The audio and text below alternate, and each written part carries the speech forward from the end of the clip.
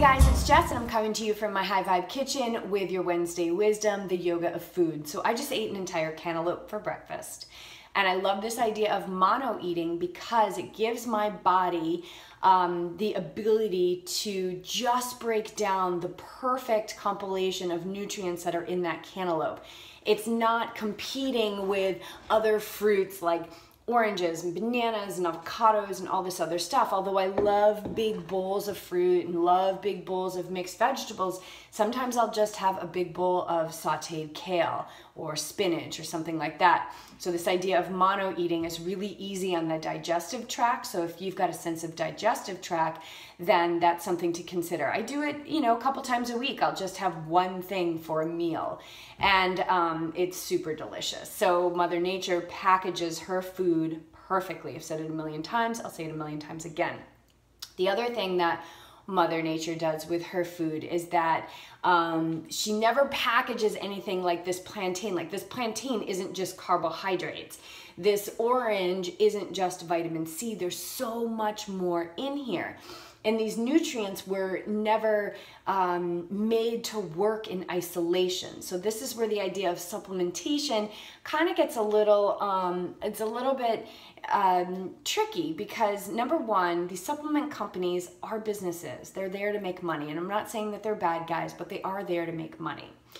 Number two, when we pull out, let's say, just the vitamin C from this, and then we add fillers and we put it into a pill, we're not getting all the other nutrients that were innately designed in this orange to work together to have a full spectrum of nutrition.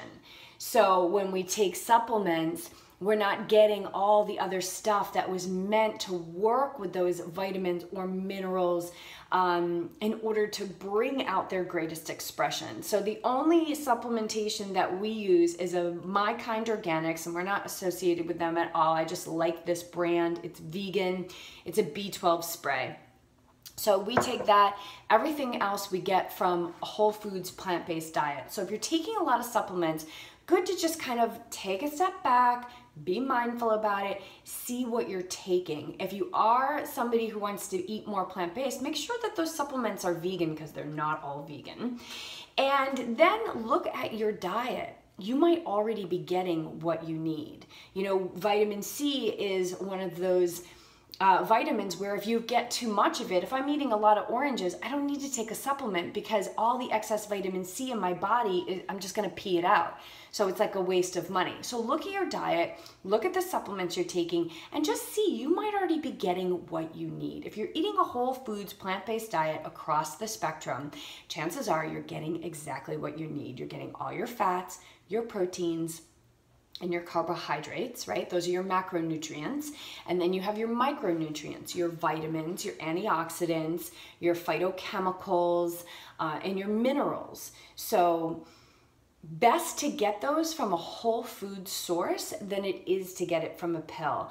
And then one more example before I leave you of this idea of these things working in combination with each other. A great example is the iron that you get from a whole foods plant-based diet is a non-heme iron. You need vitamin C in order for that non-heme iron to be bioavailable in the body to top off your iron stores. So it's a great example of how things work together. So start to see food in its full spectrum, total connectivity, right? Relying on the other nutrients and the macronutrients and the micronutrients to work together to pull out full spectrum health, as opposed to reducing it, like taking this magnificent miracle of a plantain that I'm patiently waiting to be ripened, instead of taking this and just saying, it's a carb, I'm cutting down on my carbs. There's so much in here. It's perfection. So you really can't lose on a whole foods plant-based diet. Do you want me to say it again? You really can't lose on a whole foods plant-based diet, you guys. Eat mindfully, chew your food, feel the gratitude for the mass abundance every time you look at that beautiful, colorful plate in front of you. Namaste.